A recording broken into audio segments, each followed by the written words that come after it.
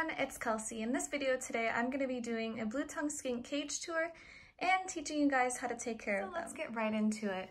On top of the cage here, I customized this with animal plastics. It is obviously a metal screen.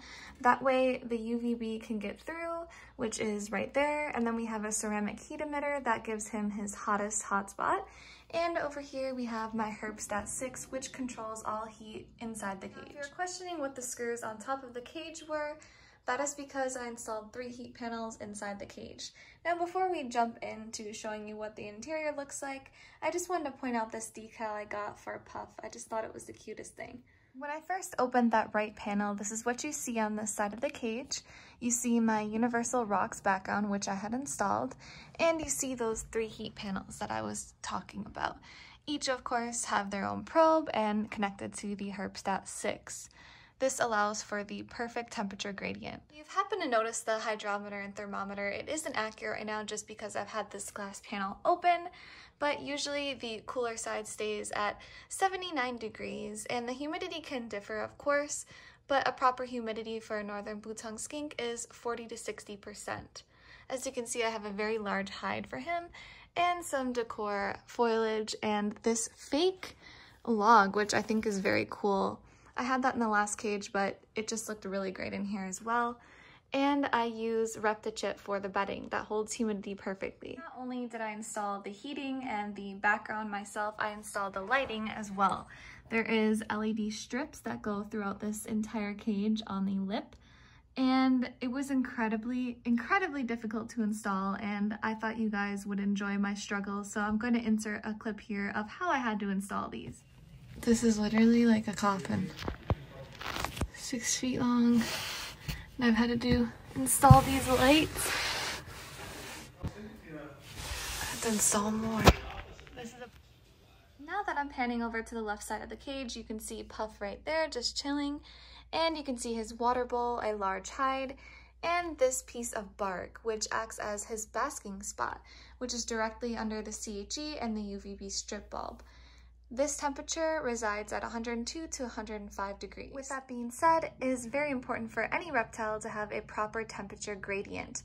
Of course, each reptile is going to have different needs, just like Puff over here. But keeping that in mind, for a northern blue-tongue skink, 102 is perfect for a hot spot all the way down to 79 degrees on their cooler end. And in the middle here, since this is a very large cage, that also helps. I have a perfect gradient, so it goes down to the 90s, mid-80s, all the way down to that 79 degrees. This allows for proper thermal regulation for this guy right here. He's obviously chilling in the warmer side right now, and he looks a little different right now, a little dull, just because he's going into shed. For the most part, that pretty much summarizes the inside of his cage, and it goes over their care pretty briefly. You now know the proper temperatures and the proper humidity, what's good for substrate, what kind of hides they need. Obviously, always use a thermostat. Offer UVB for them. I know a lot of breeders say it's not required, but of course it's better to do so. So let's take Puff out for you guys. I wish I had brought a tripod with me because I'm not going to be able to do this with one hand. Oh, there he's yawning. That is so cute. But the reason I named Puff Puff is because he is all bluff. He loves to puff up. He loves to hiss at me when I take him out. It might intimidate some people, but he is really nice. He has never bit me. Let's like knock on wood for that. And of course, Puff the Magic Dragon. He's trying to get away from me. I think he knows that I'm trying to get him, but I'm going to get him for you guys. So I took him out without any problem at all. I just wish he wasn't going through shed right now to show you guys how beautiful his colors actually are.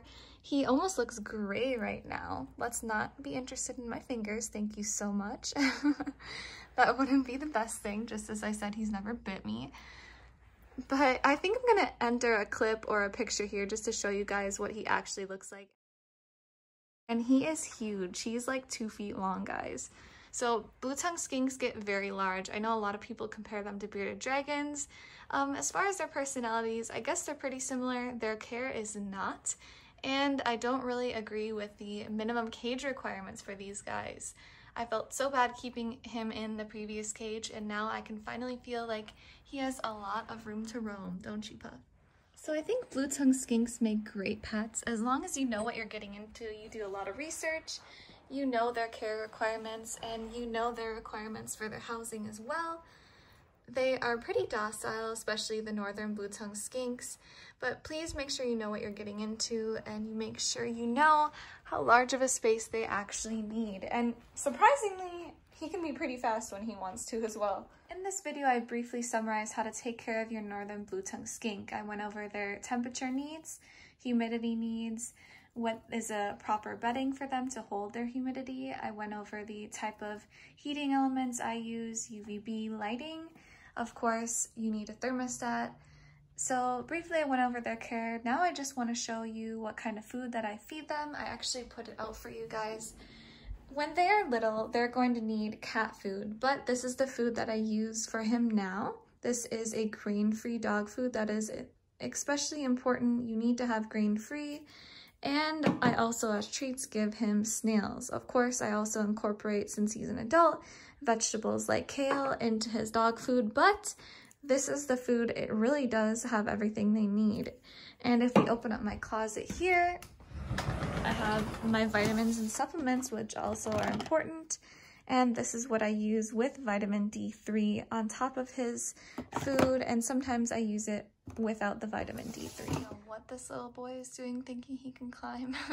But before I end this video, I just wanted to state something that I see often in YouTube videos about blue-tongued skinks and articles, is that they make a cheap pet, which I cannot express enough that they are not.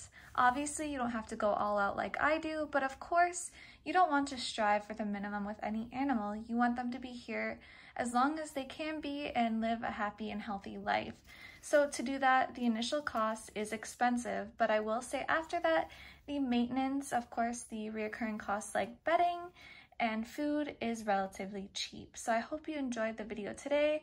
Let me know what you think about this cage in the comments, and don't forget to subscribe.